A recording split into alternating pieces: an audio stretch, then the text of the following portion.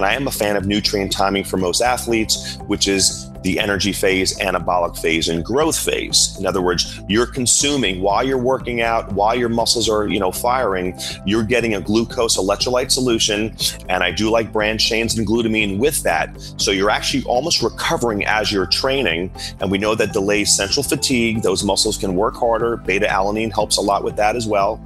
So the energy phase, fuel the muscle. Now, of course, even before that, there's pre-exercise.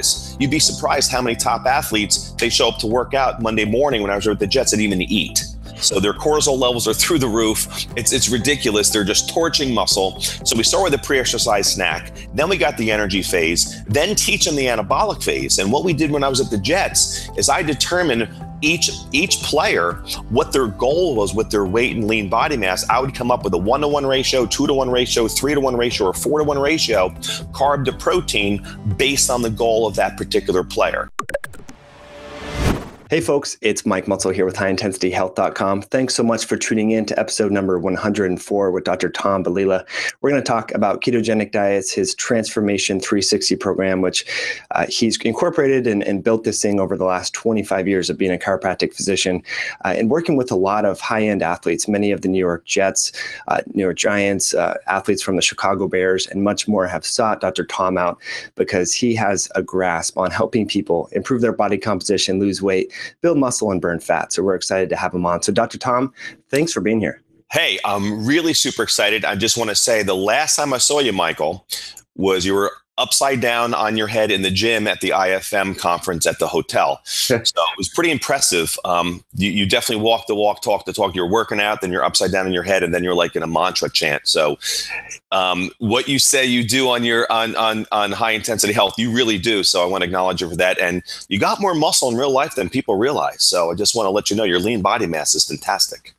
I love it. Yeah, that was great. And I had the foam roller. And if I recall, you were practicing what you preach and you were getting into your hips and abs and low back because we were doing a lot of sitting. So that was pretty cool. Yeah, these 50-year-old glutes need some help once in a while. That's right.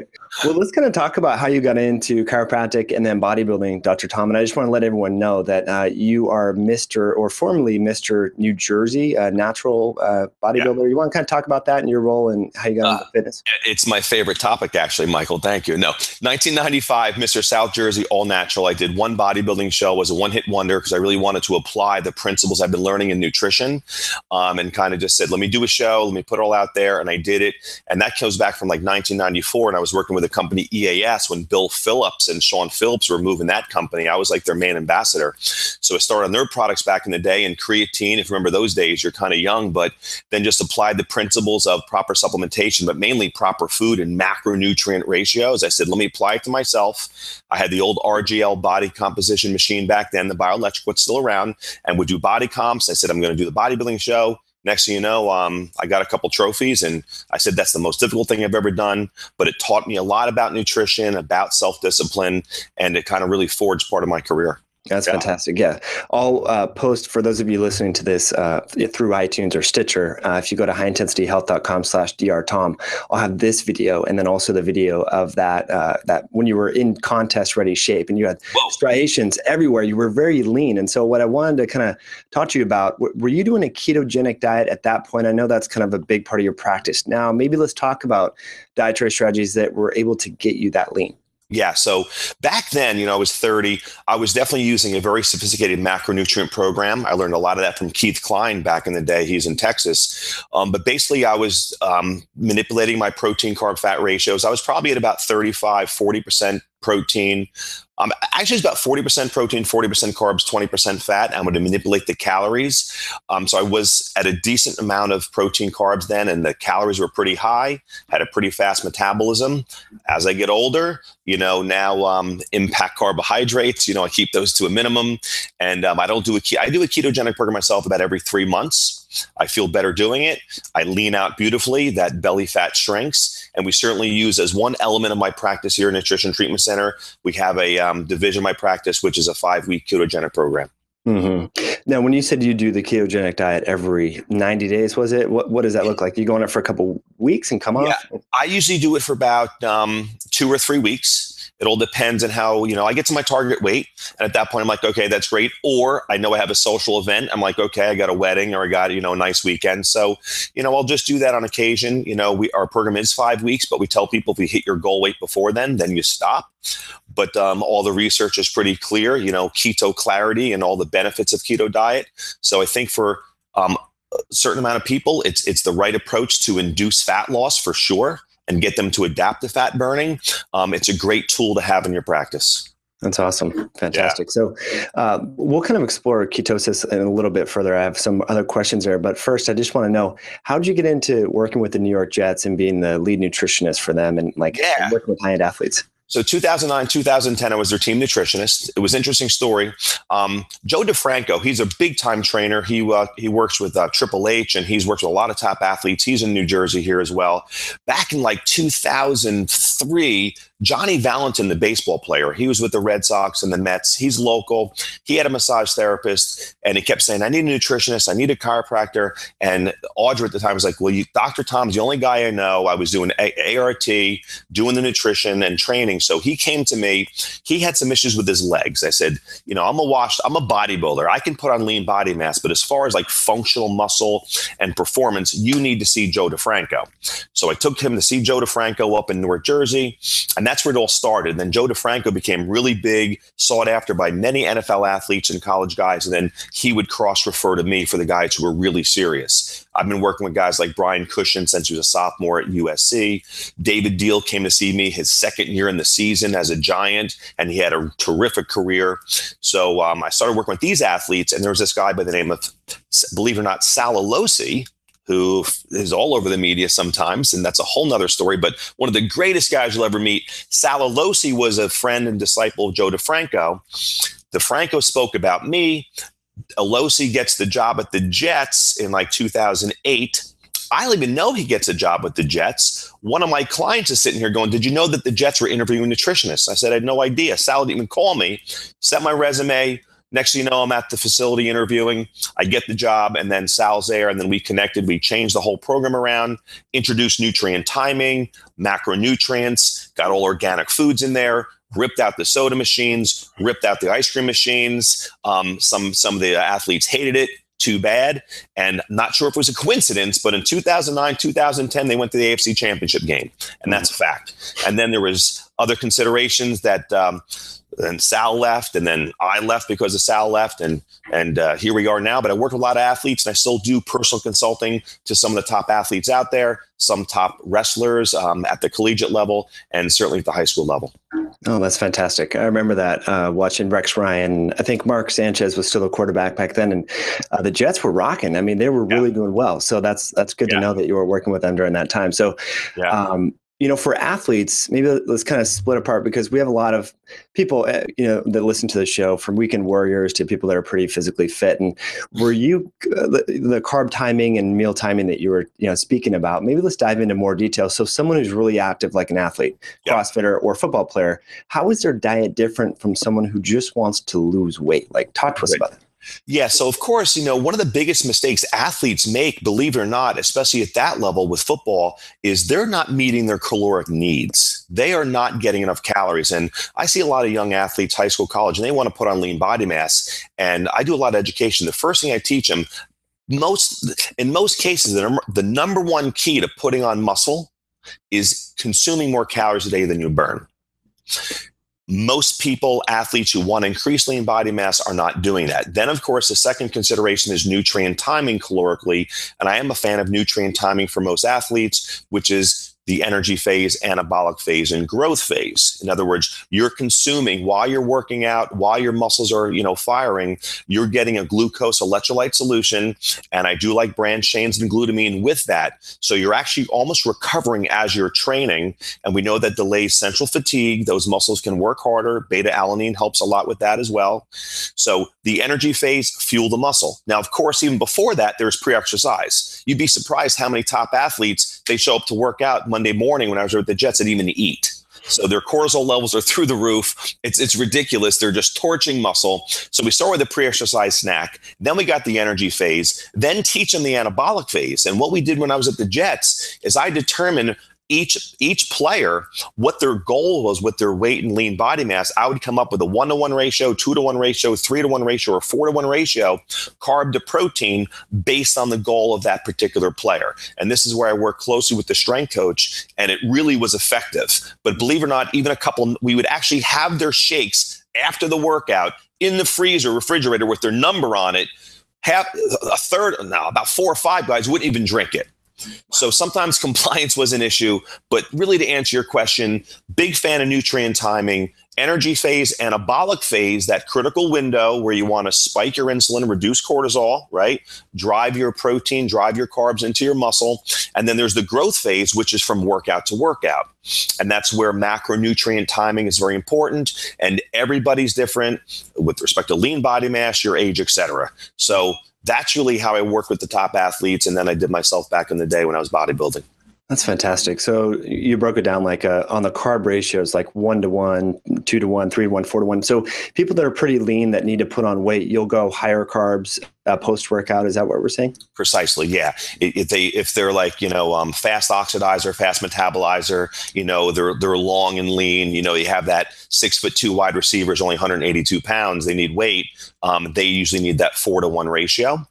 Sometimes a 3-to-1 ratio, but you nailed it. Bottom line is that get that insulin spike. You have someone who carb sensitive, insulin resistant. Some of these offensive linemen are 320 pounds. They got to get to 305. I'm not going to spike their carbs too high post workout. They get a 1-to-1 ratio if they're lucky. That's right. Yeah, I know Charles Poliquin has said that for a long time. He said, if you're fat, and he refers to like men being fat above 10% body weight. And for women, I think it's above 15. He said, if you're fat, meaning in his ranges, you shouldn't have carbs after you work out because you really need to burn the fat. So that's interesting how you brought that down. Now that you're really involved in functional medicine as well, in the retail space, there's all like dextrose and maltodextrin and different, high glycemic carbohydrates to have in the post-workout state, like you said, to cause that anabolic window to be maximal. Yeah. Are you recommending now fruit? I mean, can we do smoothies? Like, talk to us about the different types of carbs. That's a good question. I think, I don't think there's any, like dextrose, your sugar. I'm using a product now where it's got a built-in 4-to-1 ratio. It uses crystalline fructose and glucose polymers. But, you can certainly use fruit juice. The other component of that, some people are fructose sensitive, right? Now, the young athlete, the 19-year-old, they probably don't have a lot of sensitivities. They can probably handle those carbs. So I'm not sure if there is a magic sugar. I am a fan lately of some of the more slow-releasing carbohydrates out there, the super starch, okay? For some athletes do well with that, or the regular person who's looking for recovery. But bottom line is that you want to get that 3-to-1, 4-to-1 ratio for that hard gainer. You can use the dextrose, you can use sugar, you can use juice, get a high quality protein. Usually your whey protein isolate is best because it's got the quickest release. If you tolerate whey protein, if you do plant protein, that's fine too. But the whey protein has the highest percentage of leucine and branched chains and glutamine, so it's usually best for recovery. So that's my answer. No, bottom line, something is better than nothing, but make sure that window within 30 minutes post-workout, you're getting that in your system. That's a great point. There's so many people, as you know, Dr. Tom, that after they work out, they're not hungry. They go to Starbucks, they get a Frappuccino or a Cappuccino or what have you, and it totally, catabolizes their lean gain. Yeah. You gotta quench that cortisol, man. You're working out, your cortisol's high. You can spike the insulin, quench the cortisol, and insulin, as we well know, is the number one most anabolic hormone in the body. Right. So if you're looking at, this is for people who want to increase lean body mass, get that insulin spike. If you're looking to burn fat, we're going to have a different conversation. Yeah. All right. Well, let's talk about that in a second. But one last question that comes to mind. I get a lot of emails on this. It's for women that want to build muscle and they're having a hard time doing that. We're talking between ages 35 and 50. They're eating well, they're lean, but they're not putting on the muscle that they're looking to put on. So how would this program change for women? Yeah, that's a good question. So first and foremost, looking at their calories, making sure they're getting enough protein. I do body comp analysis here. I'm going to look at their lean body mass. If a woman is 125 pounds, let's say 100 pounds of lean body mass, she wants more muscle. Hey, she may need 1.25 to 1.5 grams of protein per pound of lean body mass. So she might not be getting 125 to 150 grams of protein pulse through the day. So that's the first consideration. Second consideration is, again, make sure those carbs are clean, making sure they're training appropriately. Oftentimes people who want to put on lean body mass, they're doing way too many sets, way too many reps, and they're not having a good cadence They're not going slow enough, say, time of tension with the muscle. So I am a big fan. I'm a little bit of a disciple of slow training, Mike Menser, and I do recommend for a lot of my clients a 4-4-4 program. 4 sets per body part, 4 work sets, 4-second concentric, 4-second eccentric. Okay, that's really important. So sometimes you have to change the way you're training, put more time, attention on the muscle, and just as important, are you getting enough time from workout to workout for full recovery? Each muscle group requires a certain amount of time for recovery. Like your quads, they may take 6 to 7 days to fully recover. Oftentimes, my legs are weak. My legs need muscle, so they're going to train them 2 or 3 times a week. You're doing the opposite of what you should be doing. Where bis and tris, they can recover in as little as 48 hours. So you can sometimes train your bis and tris 2 to 3 days a week. So we look into this is called like a variable split training program. This is Dr. Fred Hatfield way back in the day, looking at recovery for different body parts. Then we get into, okay, are you meeting your protein needs? And oftentimes they're restricting their carbs too much. So calories, timing of your training, rest and recovery. Don't forget the benefit of creatine for women. If you're really saying, I want to put on muscle, listen, high quality creatine, you should put that into the mix. So there's a lot of components of that. And, that's what I do. And I do have some women clients who want to put on muscle for sure. They want to look their best from a muscle standpoint. Mm-hmm. Yeah, it's kind of neat. Muscle's back. It's cool. Yeah. Strong is the new skinny, right? Yeah. I love it. I mean, I've been into muscle my whole life. Arnold Schwarzenegger, and I don't know if you remember Jean-Claude Van Damme and all those movies. I mean, I idolize that body type. So that's fantastic tips. Now we haven't talked about time under tension and eccentric versus concentric, and I know you went into it in a little bit. Talk to us about why time under tension is important and maybe what that is. Good. So time under tension, man, it's where you're just really isolating that muscle. We do know that you're actually, can you see my muscle? I can see it, baby. Looking good. Okay. It's okay. Okay. You're going to actually break down more muscle fibers on an eccentric than a concentric. Okay. So what happens is most people who are training are actually just using a lot of momentum to actually accomplish that repetition. Where when you do a cadence of 4 seconds, 4 seconds down and 4 seconds up, and you're not locking at the top and you're not locking or relaxing at the bottom, you're keeping pure tension on the muscle. There's a neurological recruitment there, and actually going to probably recruit more muscle spindles. So the point is that slow and controlled, there's a lot of research that actually points at this being a very effective way to break down more muscle tissue. When you break down more muscle tissue and feed it, you're going to get a better anabolic response known as hypertrophy. And that's just the bottom line. It doesn't mean you're building functional muscle right now. Okay. And there's some people who are like, into more of functional training. This is different. This is for putting on lean body mass. But once you put on the lean body mass, then you can make it functional. Mm-hmm. Right. So you can go through different kind of stages of your training through the year with respect to what you need to do. And then I do body comp testing on everyone so we can gauge your muscle. We can look at symmetry. So time under tension is, I think, underappreciated for sure. Yeah. No doubt about it. That's a good point. Now let's talk about this. So the functional training is pretty big and hot right now with CrossFit and people doing box jumps and all these different things. And so I think what your training is more focused on hypertrophy training. Do you do a hybrid model or recommend that? Like what's overall best for health? Well, that's a good question. I individualize everything. Me personally, I actually spend about 35% of my training now, like probably stretching, foam rolling, doing some cardio, and I'm probably working with weights 2 to 3 times a week for 20, 30 minutes. So the bottom line, and there's no perfect workout, there's no perfect exercise, there's no perfect food. No, you have to look at the person and gauge what they need. I call level 1, 2, and 3 fitness people when they come to my office as a client. Level 1, man, they can't do much. They have postural faults. They need to work on their balance and their flexibility, and maybe we start with very easy exercises with them. But the point is that I think that you should be dynamic in your training. Everything is important, but if you have someone who is sarcopenic, if you have a guy who's losing muscle or a woman who's losing muscle, I don't think they need to be jumping up and down in a box or flipping a tire. Okay, that's not going to happen in the real world where it's okay, here it is. You got to flip this tire to survive.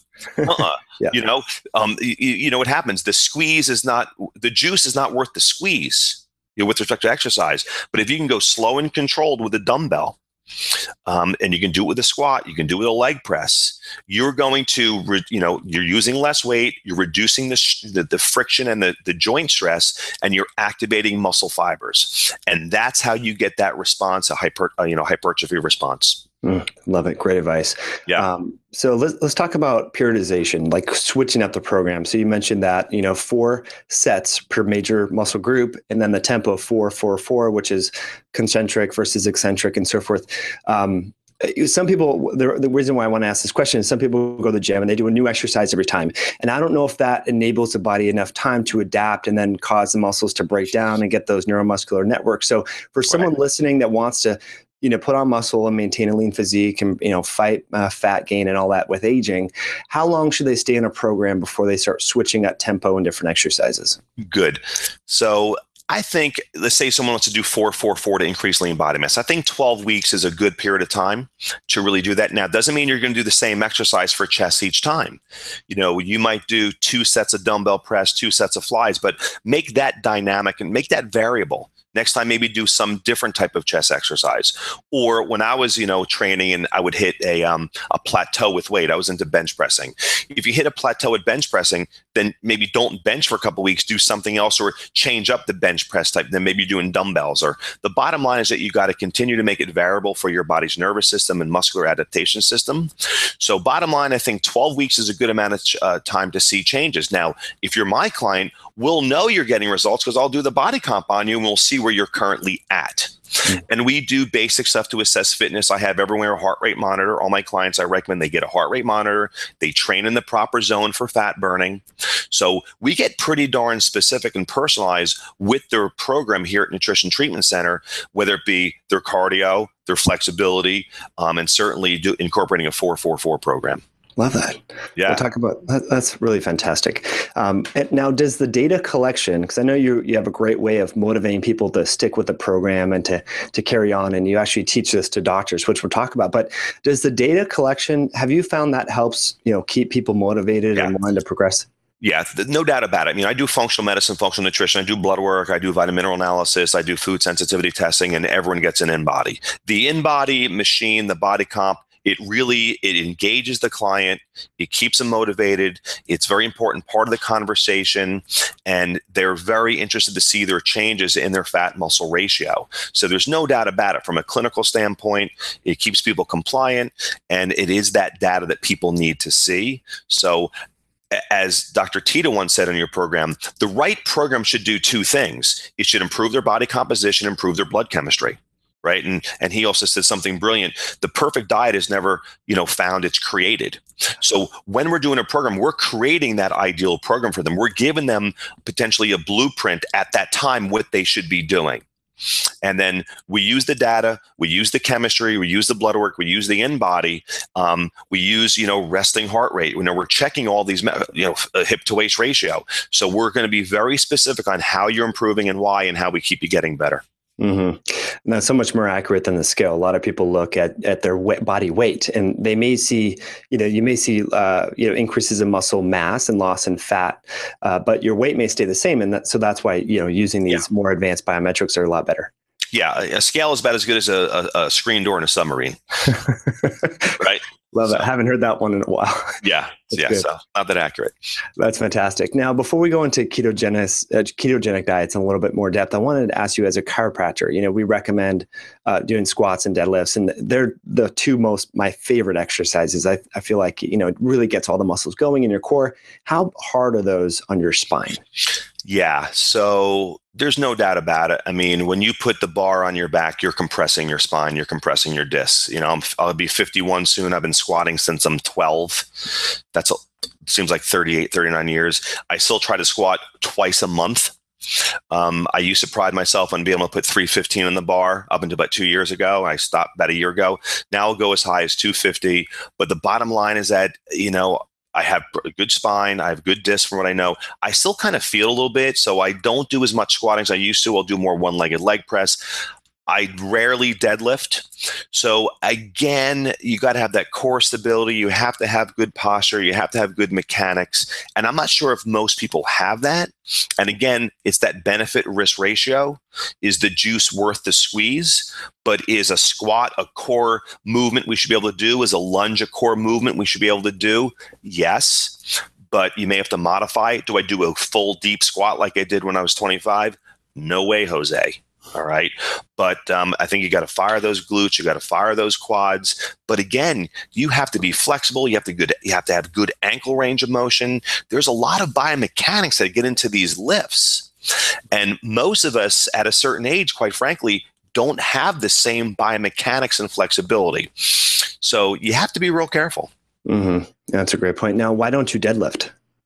It's a good question. Probably because I was never that good at it. Probably because I was never that good at it. I would do the trap bar deadlifts? Mm-hmm. I like those. And I was working with a trainer. I did those. And I'll probably, bring those up. I should probably do at least, every year, kind of have a certain time span. But it's a fantastic lift. Yeah. Okay. Keep in mind, I'm a washed up bodybuilder from Jersey. These muscles are really for show, Michael. I don't really have to use them. They're just for show. If you ask me to help you move your apartment or house, I'm going to say no. Okay. These muscles are just for show. This is the bodybuilding mentality, New Jersey. Thank you very much. That's awesome. Yeah. All right. So let's get into the ketogenic diets and maybe the nuts and bolts for people that want to do the Transformation 360 program. What are some of the most successful people doing, and share with us some experiences? Yeah. So, people know about the ketogenic program. You just pretty much shut down the glucose and you're teaching your body to adapt to burning fat. And I'm not going to get too much of the science about that because people know or can look it up. But people who struggle, they have insulin resistance, they have that belly fat.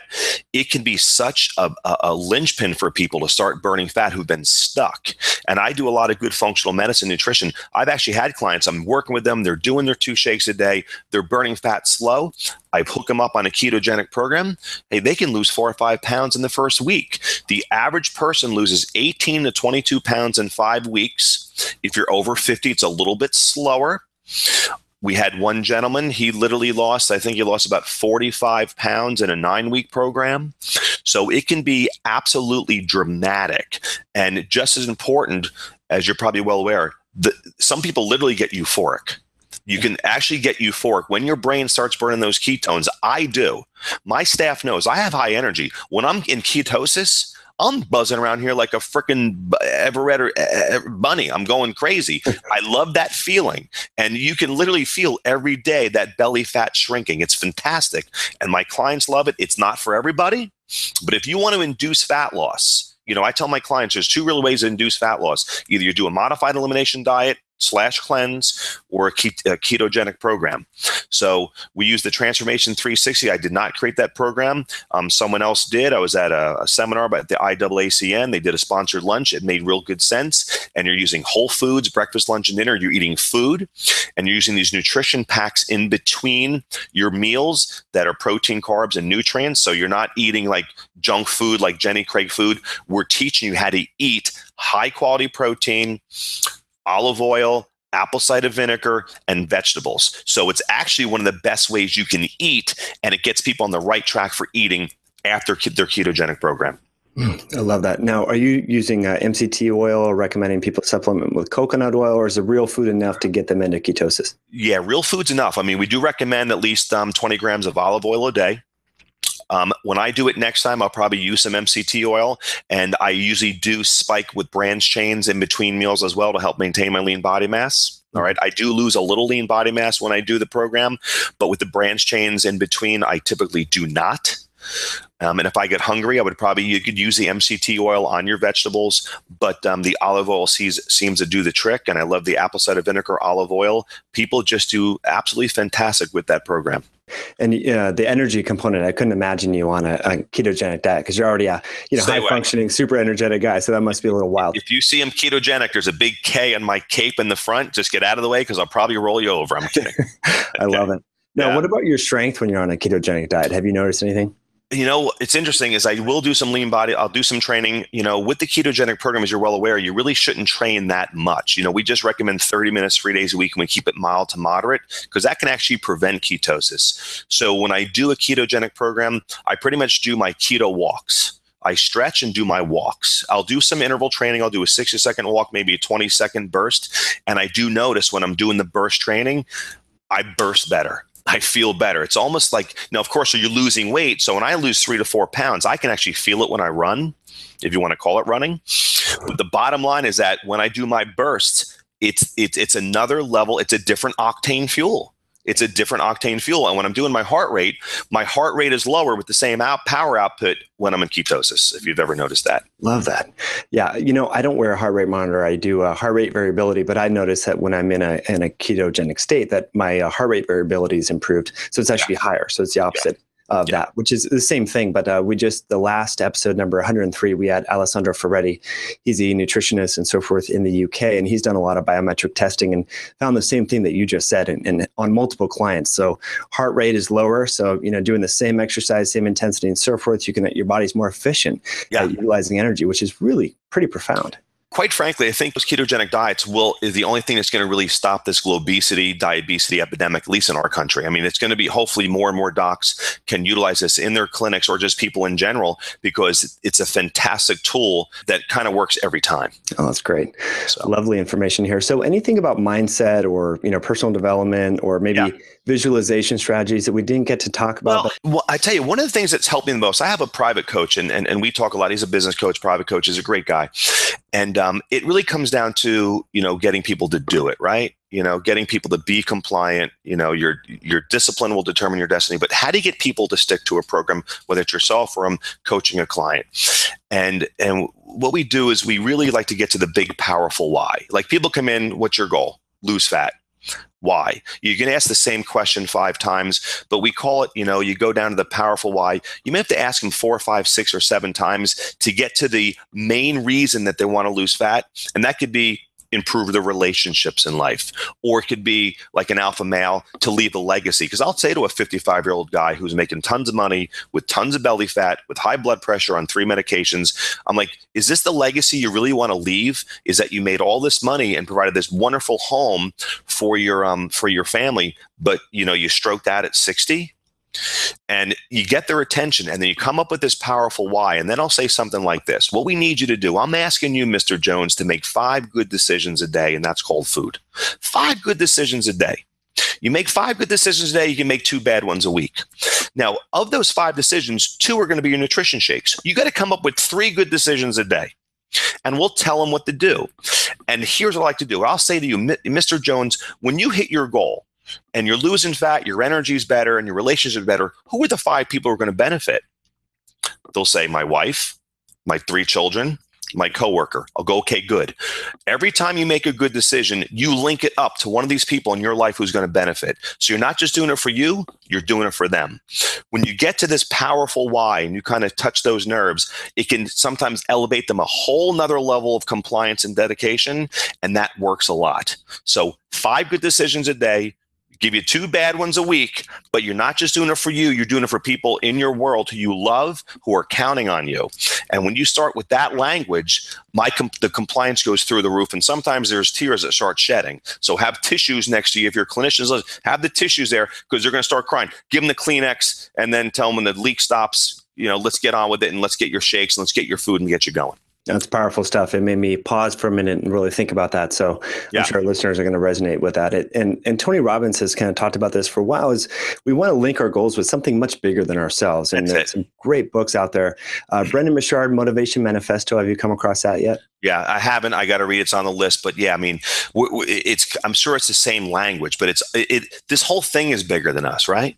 This whole thing is bigger than us. But when our health is in jeopardy and we're overweight and we're pre-diabetics, we're just not effective. We're certainly not on purpose. Mm-hmm. And my patients, they realize that, and they come to us. We want to change their lives, save their lives, and actually, have a big impact on that. I love that. I'll put that in the show notes again, everyone, at highintensityhealth.com/dr. So what would that be? A little wine on Friday, pizza? Yeah. I mean, what are these? I got to go back. 5 good decisions a day, maybe 2 bad ones a week. And I call it the 2-4-6 rule. So you brought up wine. We have another rule. I think I made this up. 2 cheat meals a week, 4 to 6 drinks a week. If you're a woman or a small man, maybe 4 drinks a week. That's probably what you can get away with from a insulin spike. 6 if you're a big guy, you're used to drinking. But I'd like to see that alcohol 4 to 5 drinks a week as a general rule for fat loss, especially if there's blood sugar issues. So I call it the 2-4-6 rule. 2 cheat meals a week, 4 to 6 drinks. Another consideration, I call it the 3x3, 5x9. By 3 p.m., you better have 3 clean meals, and by 9 p.m., 5 clean feedings. Teaching people you got to pulse your protein. So all these little pseudo Bilella-isms, we call them, to keep them in there, because there's too much to think about. Most weight loss programs are self-directed. They fail because people are overthinking it. Give them strategies, give them something to think about. And, I didn't mean to interrupt you, but, alcohol, go out on a Friday night, have yourself gluten-free pizza, gluten if you can handle it. You got the wedding. And I tell you, don't have the cheat meals choose you, you choose them. Don't be your workstation. The person there has bagels. You go, oh, cheat meal, I'm going to have a bagel. No. You plan it out. Go to a nice meal with your wife or your husband, right? Go to the wedding. Go do what you got to do, and then you splurge, you get in and get out. And I do recommend try to compress it to 1 hour. If you have a smorgasbord, you keep eating for 4 or 5 hours like a gavone, as we say in Jersey, you're going to have an insulin spike that can last days. A 1 hour compressed, spike won't have that same effect on fat gain. Mm-hmm. So a cheat meal, not a cheat day. Is that what we're saying? Yeah, exactly. A cheat meal. Bill Phillips used to say a cheat day. Then you blow up like a tick for 3 days. You ever have that day where you have a cheat day? You wake up Monday morning, you look in the mirror going, oh, I got away with it. I don't look so bad. 2 days later, you look like a tick. My head blows up like a balloon. Yeah. It's terrible. I know. It's funny. Yeah. When I travel, sometimes my wife and I will, drink a little bit more than we normally do and have chips and stuff like that. And your face gets really puffy and bloated. So my jowls expand. Yeah, that's amazing. So I love how before we started talking about all the details of that, which were really fantastic, Dr. Tom, you mentioned leaving a legend, which I think is pretty powerful. And you have a Legends Club that you're working on with a good mutual friend of ours, Mike Antonelli. So before we go to final questions, why don't we talk about your Legends Club and what that is? So bottom line is that I want to personally, my big mission is to end the pharmaceutical drug era in our lifetime. There are way too many people who are on lifestyle-induced medications. I think we can all agree on that, right? As good friend Dr. Rakowski says, we're 6% of the population consuming 56% of the pharmaceuticals. That's just not okay. I can only see so many patients a day or week, and I work real hard. My united mission is to, coach and inspire other clinicians, integrated primarily chiropractors, nutritionists, acupuncturists, MDs, and teach them what I've learned over 26 years of practice. I have a very strong practice here with respect to how efficient we are. I've done tons and tons and tons of practice management programs. I spent well into 6 figures on practice management and private coaching. That has been the best investment I've ever made. I've distilled all of that down. It's called Legends Club. It's for clinicians who want to improve their productivity, their capacity, and their skill. In other words, some of the best nutritionists and functional medicine docs out there, they're only seeing 3, 4, 5, 6, 7 people a day. We're not going to make an impact on people's health or ending the drug era with that. And they don't have, maybe their staff isn't as trained as they should be. They don't know how to successfully market using social proof with their patients. They're not managing their time. So the 4 pillars are staff, marketing, money, time. I teach all 4 of those, and I do it in webinar programs. Every 2 weeks, we do a pre-recorded webinar, and I do a live strategy call on Sunday at 7:00, going over that. We Q&A. It's been extremely popular, very successful. It's what I'm most proud of right now. Love that. So is there a website that people can learn more about it? Right now, it's through drtombilella.com. There's a link for Legends Club. There's information on that. If anyone's listening, they can put their information. We'll send you information on that. I'll even get you, if there's clinicians who are interested, you get on a free webinar. You just listen to it, see if you like it. So drtombilella.com, Legends Club, it's right there. And, hopefully it reaches hundreds or thousands of doctors so we can change this globesity crisis and, end the drug era like we ended the cigarette era, right? The drug era started in 1983 when they allowed them to advertise drugs on TV, through commercials. It's kind of ridiculous. We can end this drug era and get people on natural medicine, lifestyle, exercise, and stuff that you're preaching. I want to acknowledge you for doing such a fantastic job with your program. The people on there, on your podcast are great. I'm honored to be here right now, and I want to thank you for that. Sure. My pleasure, Dr. Tom. This has been really informative. Yeah, man. Thank you. I love it.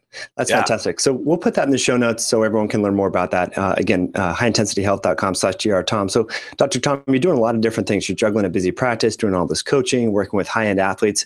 What's your morning routine? What do you do when you get up? Okay. Morning routine. I'm up at 5:30. Try not to wake the wife as I crawl out of bed. Go downstairs, get my purified water. I drink it. Not too cold. I drink it. Most days I'm putting apple cider vinegar in there. Okay. I go outside on the deck. The sun's out. Take a few breaths, get that sunshine into my eyeballs, try to wake me up a little bit. And, then I take my water, I take my green drink, and I take my fiber, and I mix it up, and I drink my greens and my fiber. Then I get my organic coffee. I put my protein in there. I put my coconut oil in there. What else I put in there? That's it. Coconut oil and some coffee and some whey protein usually. I drink my coffee as I open up my emails. We got to get on those emails. We got to take care. I like to leave the house in the morning with all the emails done that I can do. As I'm doing my emails and waiting for my coffee, I'm doing my task list for the day.